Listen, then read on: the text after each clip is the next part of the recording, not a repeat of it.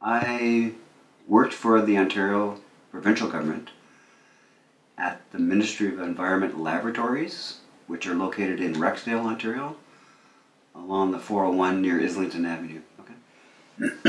I started there in 1969 in the microbiology department. And because I took biology and some microbiology in university, and then took further courses in microbiology at University of Toronto at the School of Hygiene. And I worked with the Ministry of Environment Laboratories in Toronto from 1969 until 1998 when I retired. Okay, and basically, well, near the end of my career, I was the head of one particular laboratory unit in the laboratory branch. I worked after that. After I retired from the Ontario government, I was asked to help out in the Durham region at a laboratory in Pickering and head that microbiology laboratory while a person was away on sabbatical. And I did that for a year. And then also I helped a laboratory in London. I was hired by a laboratory in London after that to, actually before that, and I took a break from the laboratory in London to help out the people in Pickering, and then went back to the laboratory in London after helping the people in Pickering, and basically helped them set up their, in the microbiology area, I helped them set up their quality control program so they could get accreditation for all of their methodologies. And so I also have experience in statistical analysis, etc., etc. And then I slowly, I did that, well, along with a lady from that laboratory in London, I did that, and then slowly stepped back, and I transferred the information and got the people in the laboratory trained to maintain the quality control program, and then stepped back slowly to let the younger people take over. Okay? And I still have basically a contract with them, but I do it only as required. Okay? Otherwise, I'm retired. So the Pickering lab, was that it was called the Durham Regional Laboratory in Pickering. Oh, okay. And was that again, it was to do with environmental analyses, predominantly drinking water analyses for the region of Durham. Was it actually York and Durham, region of York and Durham? So you tested water, basic drinking water. Well, at the laboratories in Toronto, our microbiology department tested surface water, like lake water, river water, stream water, all along the Great Lakes, inland lakes, soil, air, and even some industrial wastes and sewage from sewage treatment facilities. And it all had to do with assessment and basically analyzing those particular elements for bacteria related to either industrial pollution and or human indicators of fecal material. Okay? Bacteria indicating fecal material. Coliform, E. coli, etc., etc. So contamination, basically. Contamination, yeah. So it, because I had thought I saw a reference to a name that's similar to yours to do with the, I'll say, infamous occurrences at Walkerton. Yes, you were. I did provide information to the Walkerton Inquiry. I did not have to go up there personally, but I did provide information for them. And that had to do when I was working with the laboratory in London, Ontario, because they had been analyzing drinking water for the Walkerton distribution system, drinking water distribution system for a number of years. And my boss at the laboratory in London did go up and help to clear up the system and also went to the Walkerton Inquiry to provide information. Okay. So that's... I'm just asking because I just want to understand this, because that's actually how when I've read some of your statements, comments and stuff on the newspaper, and then I was like, okay, you obviously have a certain method that I recognize maybe as a scientific method. It's basically a scientific approach, if you will, to try and be quite logical. Analytical. Okay. Analytical. Yeah. So, and I thought, because some of the dates I'm not sure about, the Walkerton incident happened when, in 2000, 2001, or 2000, 1999? I can't remember off the top of my head. And I had... It would be in that area of time, yeah. Okay, and you were working for the Ministry of the Environment. Until 1998. That's when I retired. Okay. I retired in 1998. And I had read something there about someone who went off to make a lab, and he had brought people, like, in other words, the current government when Walkerton happened was who?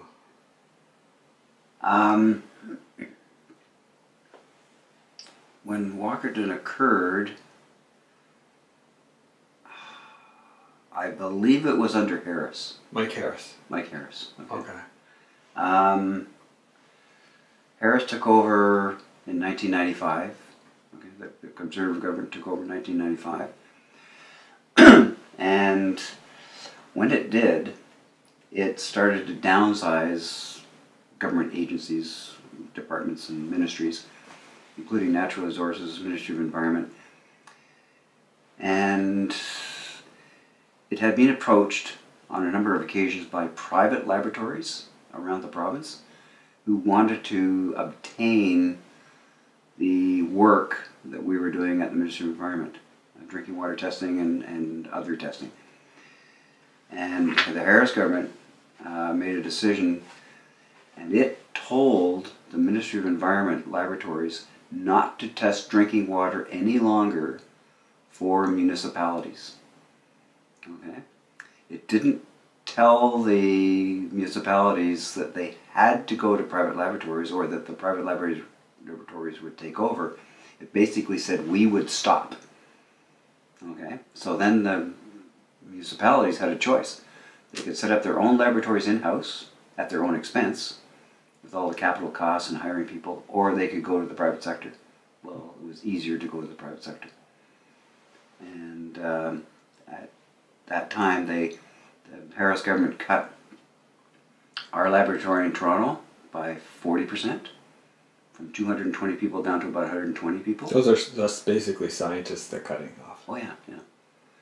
And, well, scientists and engineers and all kinds of other stuff. But in our laboratory alone, they cut our laboratory by 40%. And we had 4 laboratories around the province before that. We had the main laboratory in Toronto where I worked. We had a laboratory in Kingston, Ontario, London, Ontario, and Thunder Bay, Ontario. And the Harris government closed all 3 of the laboratories outside of Toronto, kept open only the laboratory in Toronto, and cut its staff by 40%. Okay? And shortly thereafter, Walkerton took place. When the Ministry of Environment closed the laboratory in London, Ontario, the Ministry of Environment laboratory in London, Ontario had been testing the drinking water in that area, including Walkerton's drinking water. And when the Ontario government under Harris closed the laboratory in London, the fellow who was head of microbiology started his own laboratory, private laboratory. And he took over testing the water from Walkerton. Okay? Shortly thereafter, within a year or two thereafter, he was having trouble with his laboratory because he was getting a lot of competition from the bigger laboratories who were undercutting the pricing in order to get all the work. So he bowed out, told Walkerton that he could no longer do that testing for them and other municipalities in the area, in the London area, and or that part of the province.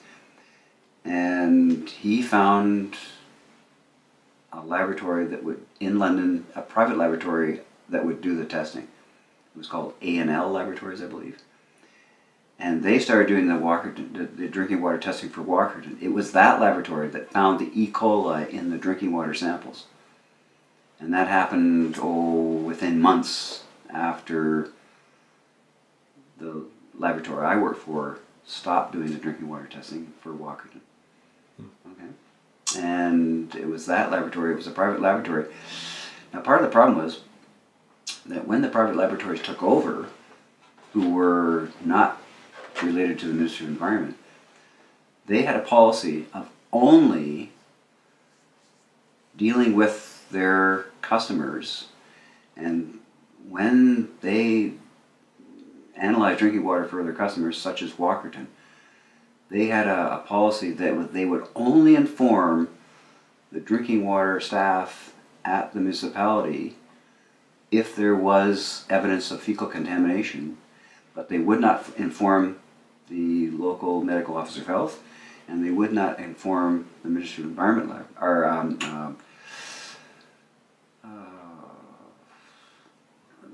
the Ministry of Environment local office, which was a Nolan Sound for Walkerton. And they said, no, this is privileged information between our customer and ourselves at the laboratories. And so they informed the Cable Brothers in Walkerton, and the Cable Brothers basically went out and tried to flush the system to get rid of everything, and it didn't work properly. Nobody informed the medical officer of health, nobody informed the Ministry of Environment, who would have stepped in had they been informed. And so because of all the delay, the medical officer of health found out that there was a problem when somebody reported to him that people in a nursing home were coming down ill. And he said, what's going on? Well, that took a number of days at least before that occurred. When the Harris government started to downsize and cut out our laboratories, and people were claiming that it was too costly, that it should go to the private sector would do it much more efficiently, more effectively, more cheaply, I said, I don't think so. I don't think it would be a good idea. Of course, the Harris government didn't listen. They were bound and determined they were going to offload and to save money, and basically, put the burden on the municipalities. And so I did write all kinds of memos and letters or memos to our policy branch saying it was not a good idea. I didn't think that would be a good idea, but the Harris government had its vision, okay? And it was bound to determine that that's what it was going to do, to save money for the provincial government. So it basically downloaded all the costs to the municipalities. You actually testified, I believe. And I didn't testify. I provided some information. Okay. Well, that's right. To the. That's right. A document, was it, or a? I can't remember exactly. It was. And in it, I provided a number of things which I gave to Gary Palmetier, who was the head of the laboratory, and he's the one that started the other lab. He started his own private laboratory when the Ministry of Environment laboratory in London closed. And did you go over there and work with him? And that's who I was working with at the time. Then he decided he could no longer do the work. He was being undercut by the larger laboratories, and then he passed the work on to A&L laboratory and told the municipalities that A&L would be willing to do the work for them. Okay, and so when the Walkerton incident took place, then not only Gary Palmetier was involved, but I got involved because I provided some information with regard to, the amounts of testing that should be done, statistical analysis, etc., etc. Were you concerned about the amount of testing? In other words, your professionalism. I was concerned about private laboratories doing the testing for a number of reasons. One, they had a policy that they would only inform their clients, and if anything went wrong, they would only inform their clients. I didn't like that. And also, when the changes were being proposed, and when finally the work did go to private laboratories, I got calls from a number of private laboratories around the Toronto area asking me how to do the methods. Right? Now, this is not good. They're asking me how to do the methods. And I thought, well, holy crow, You're asking me how to do the methods. They wanted our methods. They want to know how to perform the methods for testing and whether they were using the right methods. And I got really nervous, and I went around to a number of different laboratories to check out their sites, private laboratories, to see what they were doing. And it turned out they were sometimes using the wrong method, sometimes using very insensitive methods, and sometimes using methods incorrectly. And I had to basically inform them about how to change. And I thought, well, I better do this, because otherwise they're going to be doing the testing and they won't know what the heck they're doing unless they do it properly. And I was worried that it could lead to a problem. So now that didn't end up at the Walkerton inquiry. I mean, that wasn't part of the information that was sent to the Walkerton